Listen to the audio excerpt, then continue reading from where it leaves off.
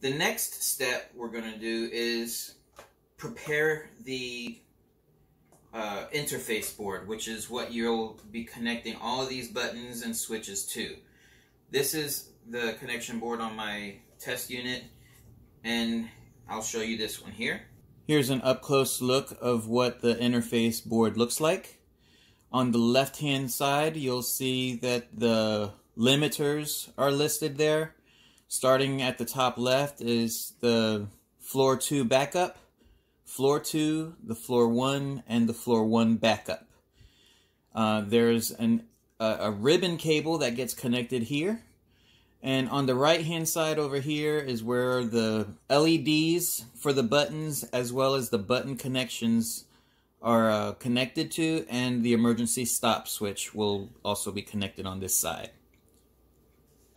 So to prepare the interface board for installation, first we'll need to open the unit. There's just 4 Phillips screws that hold the lid on there. Just simply loosen those, take the screws out, and put them in place so that we don't lose them. After you remove the screws and open the lid, you'll see that there is a ribbon cable that connects the main board to the interface board. What I am recommending that you do is you disconnect this ribbon cable from the interface board, and optionally you can remove the cable that connects the LCD display.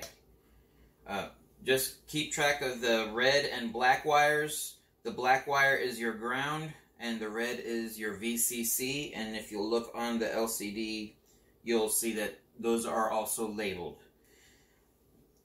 As far as the interface cable is concerned, on the interface cable you'll notice that there is a protrusion right here on the side. Just make sure that that protrusion lines up with the interface board. On the interface board, this cable is outlined. That will let you know which direction this needs to be plugged in. Okay, so this unit can actually be left on your installation location, and we'll be able to wire this up.